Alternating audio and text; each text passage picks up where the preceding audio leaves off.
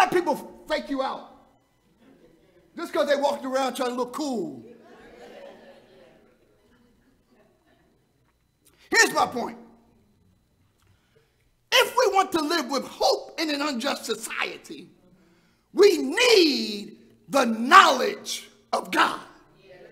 Living with the knowledge of God's ways during our seasons of affliction produces hope.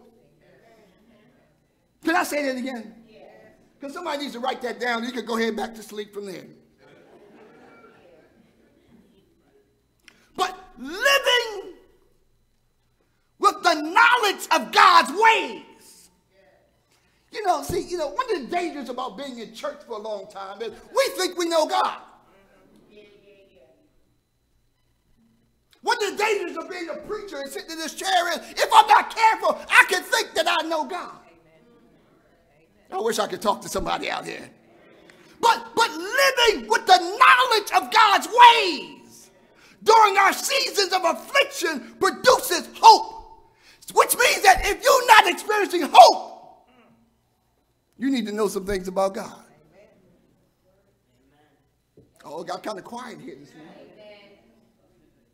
The first thing we learn from our history is that our unjust society can cause us to question whether God really cares. Have you ever been there before, y'all?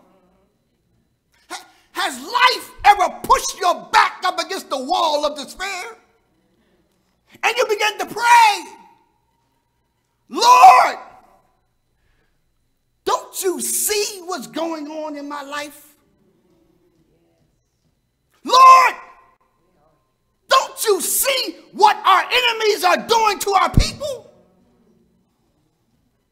But when we read our history correctly in this nation, our history reminds us that our God sees.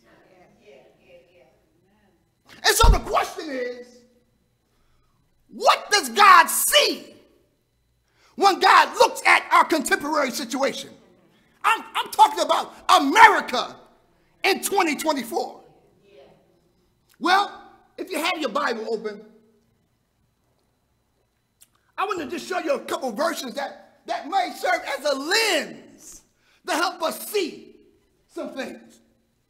But verse 34 says that God sees the crushed prisoners of the land.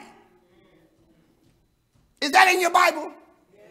In other words, people who are incarcerated, people in jail can still be the victims of injustice and violation. Come on now, y'all. It doesn't matter why a person goes to prison. They shouldn't be stripped of their voting rights if they're a citizen. They shouldn't be permanently banned from getting a job after doing their time or serving their sentence.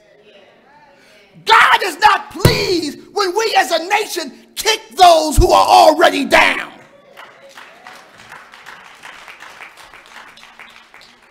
Verse 35 says that God also sees the perversion of human rights. God sees when people have been cheated and denied their human dignity. Can I give you an example?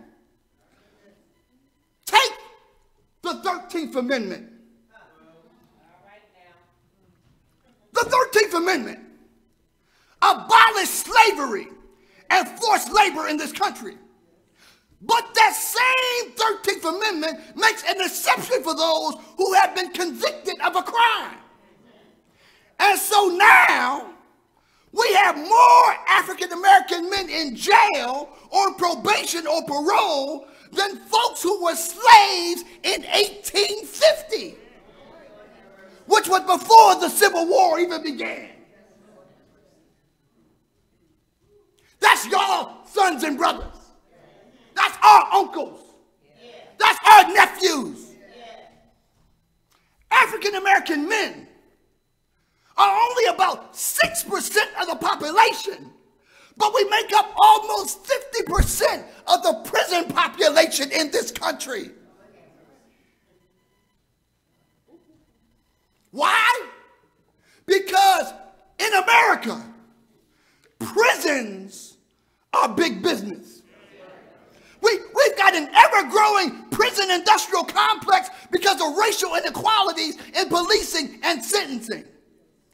Therefore, the mass incarceration of Americans is an extension of the very slavery that we were supposed to be freed from. That's what the Bible calls an unjust society. I know y'all don't like this preaching. Look at verse 36. God sees that people have been denied fair hearings and trials.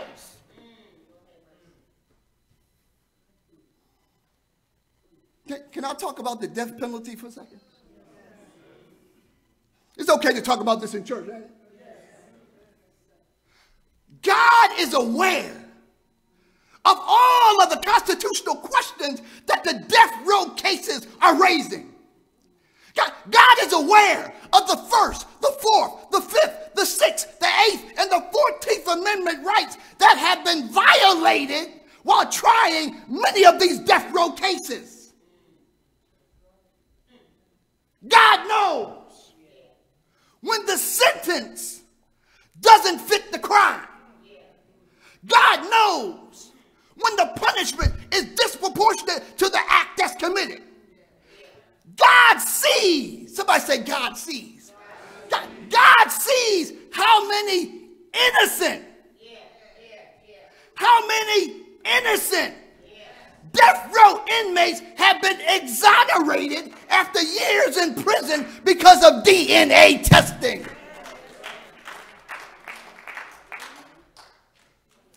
75% of convictions that were eventually overturned by DNA evidence were in cases where the eyewitness, quote unquote, misidentified the defendant.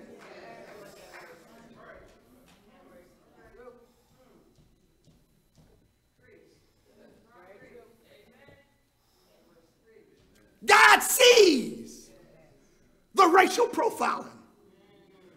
And you know, some of our family members have been trying to tell us this, but we too spiritual to listen. Because they don't dress like we think they should dress. Because they don't listen to the kind of music like we listen to. God sees that the death penalty is not being administered justly. God sees, y'all. But the question is, do we see what God sees? Because when we begin to see what God sees, we understand that the Lord does not approve of this mess. Are y'all with me this morning? Now,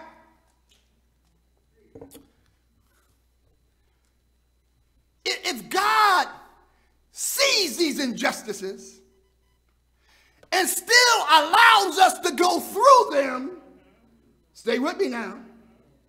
I said, if God sees it and still allows us to go through it, it might suggest that God must have a purpose for this suffering. Please understand. God doesn't approve of the injustice. But since he's the Lord of history, God can use our suffering for his purposes. And God's purposes are ultimately for God's glory and for our good. Now, I can tell by the spirit in the house this morning that I'm not going to have many people who want to be honest this morning. But for the church around the corner, there's some people who go to that church who used to be real hard-headed. None of us. Some of them were hard-headed. So some of them thought they were better than everybody else. Some of them were atheists and agnostics until, somebody say until they went to prison, until they went to rehab, until that person broke their heart, until their parents put them out the house and they were homeless, until they experienced racism on the job, until their spouse died, until they became a single parent, until they were unjustly fired from their job, until they got sick, until that near-death experience. Does anybody here have an until testimony this morning?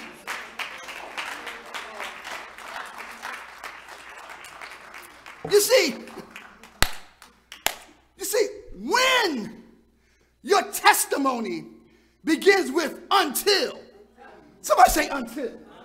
When your testimony begins with until, it means that you have discovered that suffering was the path God used to bring you back to him. I wish I could talk to the church this morning. And while you were on that path, you learned that suffering does not have the last word.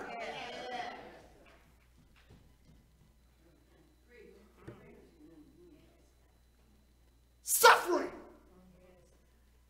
don't have the last word, Sister Pryor. When God is your hope.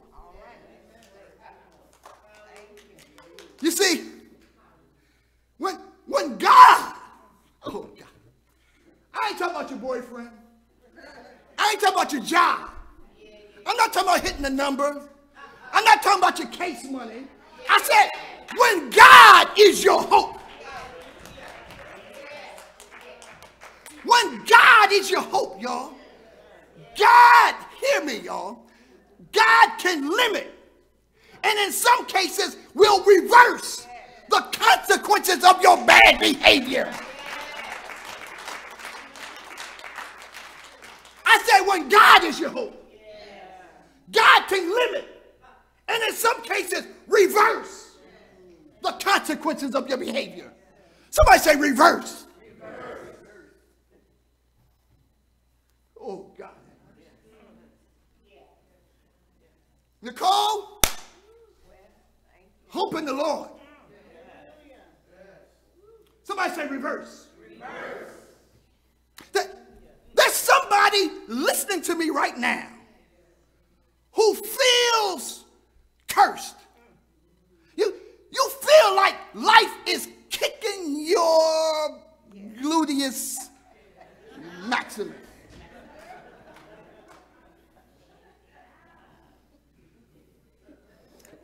Well, I just want to remind you that the God of our foreparents, the God of our weary years, and the God of our silent tears is willing to allow suffering in your life if that's what it will take to turn our hearts back to God.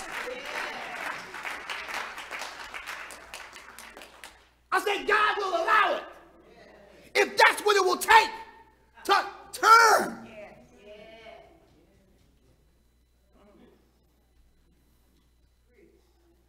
Why? Because when you turn back to God, anybody know what I'm talking about this morning? Hey, anybody ever backslid before? Oh, I'm sorry, that's the church around the corner. When you turn your back to God,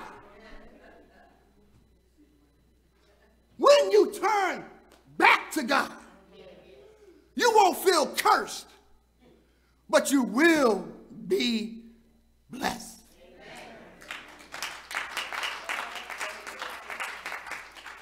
Tell somebody, I'm blessed. I'm blessed when I get up in the morning. I'm blessed when I come back home and lay down. I'm blessed when I go out. And I'm blessed when I come back. I'm blessed when I'm in the city. But I'm blessed when I'm also in the country. I'm blessed in Philadelphia. But if I move to Pakistan, I'll still be.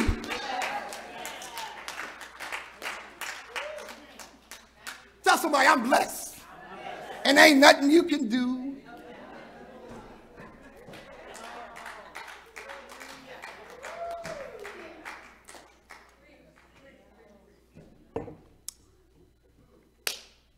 African American history reminds us that our God sees the injustices we experience in this world. And when we begin to see what God sees, we will know that our God hates injustice. But we also learn that God often allows suffering to turn God's people back to him. The final thing we learn from our history about living with hope in an unjust society is that God will give his people words of comfort. In a society that talks dirty about you, a society with racial epithets, a society that's mean and will say all kinds of stuff to hurt your feelings, God gives his people words of comfort. Aren't you glad that when our hearts are overwhelmed, anybody know what it means for your heart to be overwhelmed? Well, if you don't, you just keep on living. Because when our hearts are overwhelmed, we can pour out our complaint to the Lord. It's called a lamentation, y'all. It's the prayer of the afflicted. Come on now. Our foreparents taught us to pray this way. Reverend Covington led us in prayer this way. Father, I stretch. Oh, this generation don't even know about these type of prayers. Father, I stretch my hands to thee. No other help I know. If thou withdraw thyself from me, where will I go? Our foreparents used to sing, have a little talk with Jesus. Tell him all about your trouble. He'll hear your faintest cry, and he will feel a little prayer wheel turning. No, a little fire is burning, but if you just have a little talk with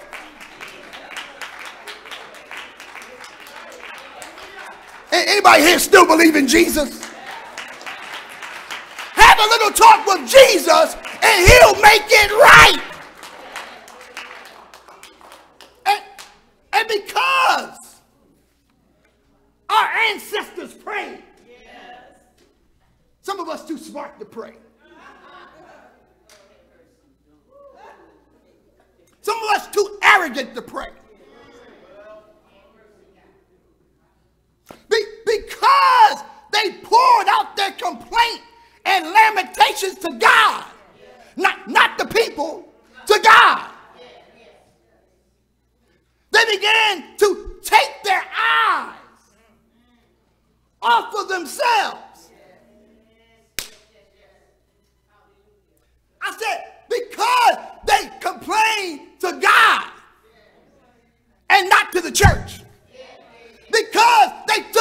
lamentation to God and not the girlfriend at the hair salon. Because they took the lamentation to God, they began to take their eyes off of themselves. They stopped looking at what they were going through. And by faith, somebody say by faith. By faith, they looked to the Lord. I'm in the text, y'all. I'm in the text. Look at verse 21.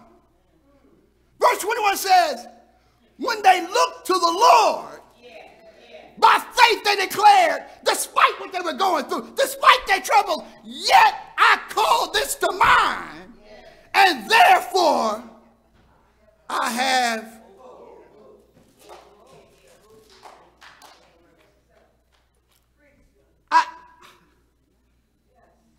I feel it this morning. I don't know who I'm preaching to. But the reason I live with hope, and the reason why you should live with hope, is because of the mercies of God.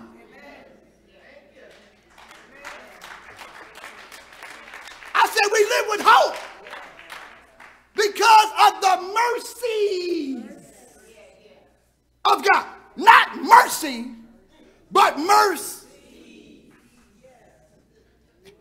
It's because of the mercies of God that we are not consumed. It's because of the mercies of God that we did not perish. It's because of the mercies of God that we did not die in our sins. The Bible says, Brother Deacons, his compassion never fails. Thank you, Lord. Hallelujah. That's why the psalmist says, oh, give thanks unto the Lord, for he is good, because his mercy endures.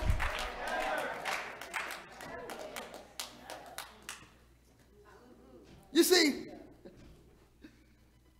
it's because of God's mercies that you and I don't get what we really deserve.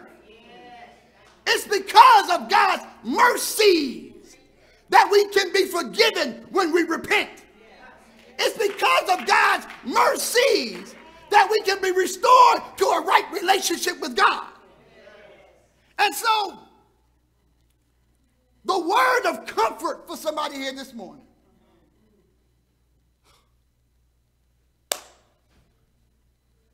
The word of comfort is that God's mercies are new every morning.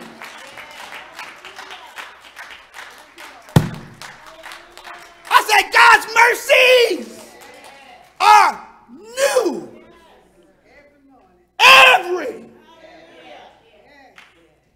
Which means that each morning is the dawning of a new day. And so it doesn't matter how many times you messed up yesterday, God's mercies are new.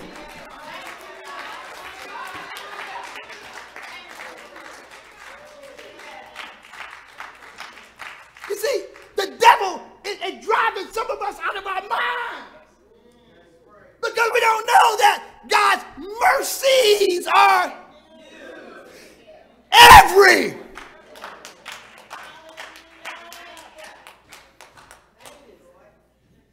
I know you messed up yesterday. Guess what? I messed up yesterday too.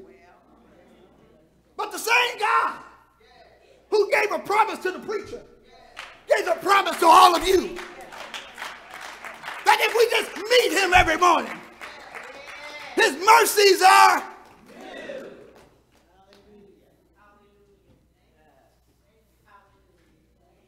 And that's why I love Black History Month, because it reminds us that some of us have gotten too sophisticated.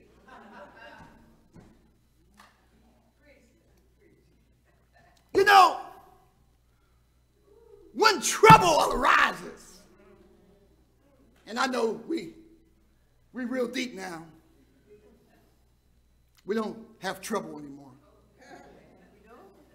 until we get back to the crib. We project it out here. But when trouble arises, we need to learn to cry out, not whisper.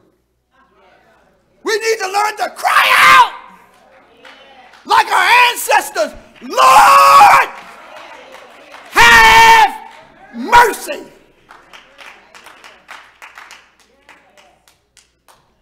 Somebody say, Lord, have mercy. See, young people, I know y'all think we crazy and just make a lot of noise. But a cry for mercy, young people, will cause God to dispatch angels on your behalf. A cry for mercy. Come on, somebody needs to know what I'm saying. A cry for mercy will move God to give you another chance to get it right when you mess up. You just need to learn to say, Lord,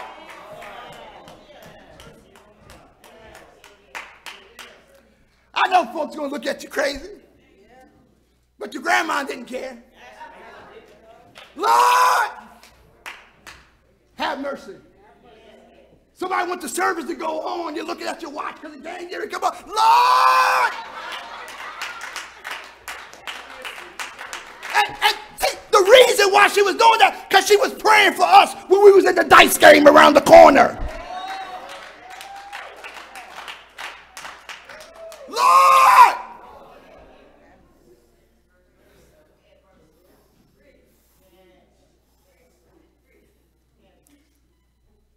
Is there anybody here who needs God's mercy?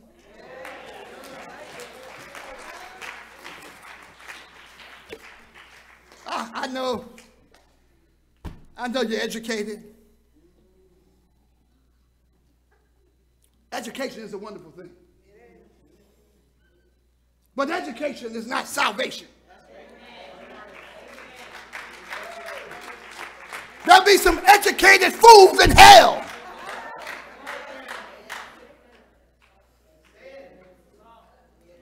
But our foreparents, we just talked about it this morning. Some of them couldn't even read. But they know how to say, Lord.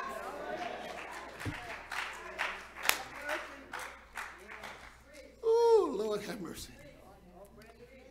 And Corinthians, the comfort is in knowing that God hears you when you call, and he will catch you when you fall.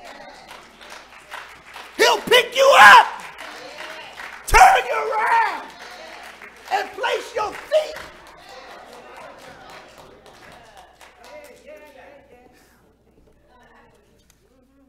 The songwriter said it this way: great is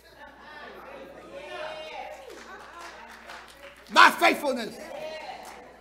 Morning by morning, new mercies I see. All I have needed, here it is, thy hand has provided. If I had the voice to sing, Brother Coley, I wish my boy, Pastor Good, was here this week to sing again. I would say, thou, my everlasting portion, more than friends or life to me. All along this pilgrim journey, Savior, let me walk with thee, close to thee, close to thee. Oh, Master, let me walk with all along this pilgrim journey. Savior, let me walk with thee.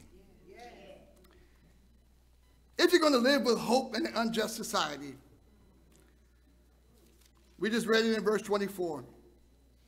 We must confess as you stand on your feet. The Lord is my portion.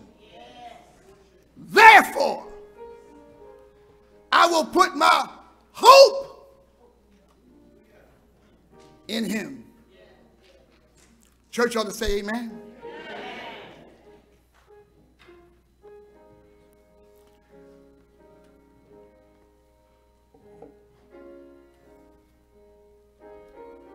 There may be someone here this morning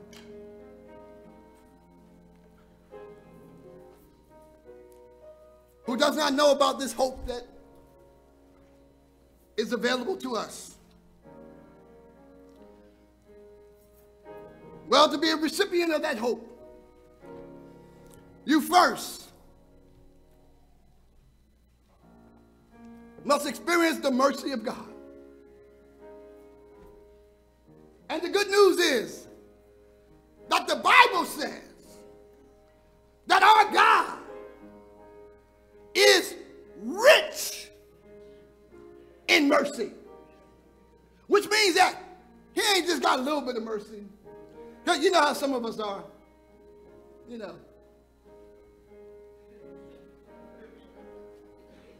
But God pours out his mercy lavishly. That's why we shout sometimes, because his mercy is overwhelming. God is much better to us than we've been to him. In fact, as bad as we have been to him, it makes no sense how good he is to us.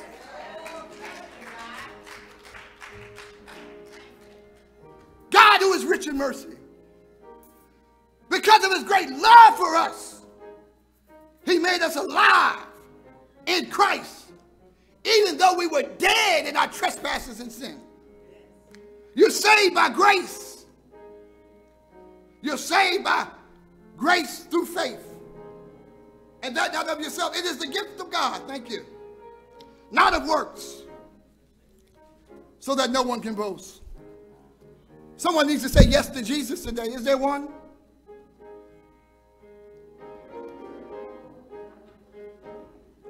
Please, Lord.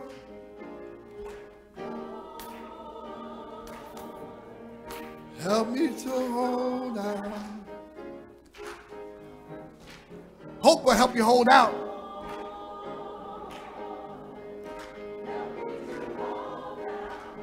Until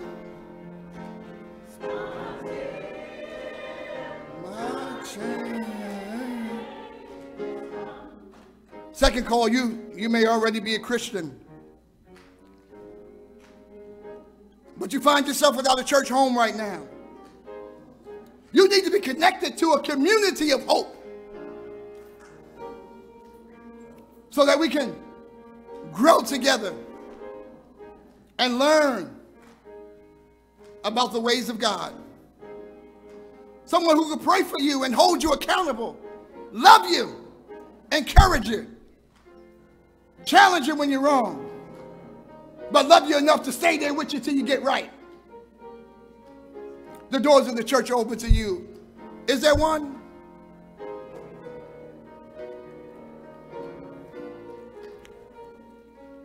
Come on, let's sing that verse one more time before we go to the benediction.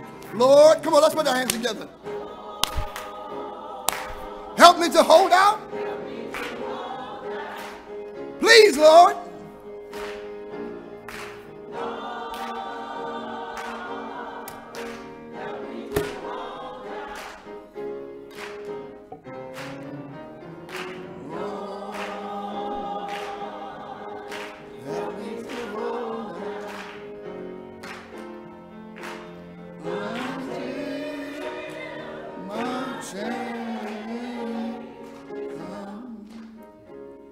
Amen. Before we go to the Lord for his blessings and benediction, I just want to remind us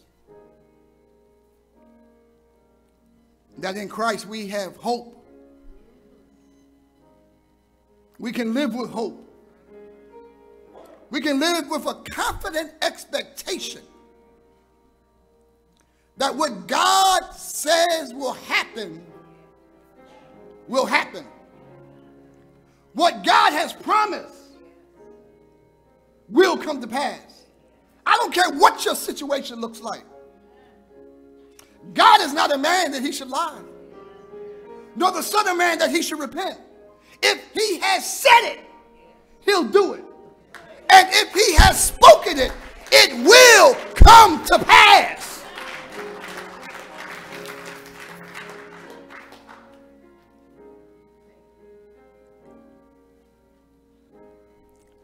Let us bow our heads. Now may the grace of our Lord and Savior Jesus Christ, the love of God, and the sweet communion of his Holy Spirit rest, rule, and abide in our hearts, both now and forevermore. Let us all say together.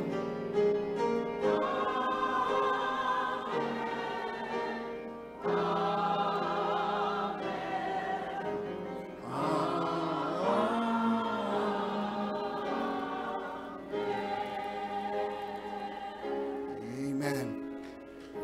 Go in peace, my brothers and sisters. I'm here for the Pandora's bracelet if you haven't.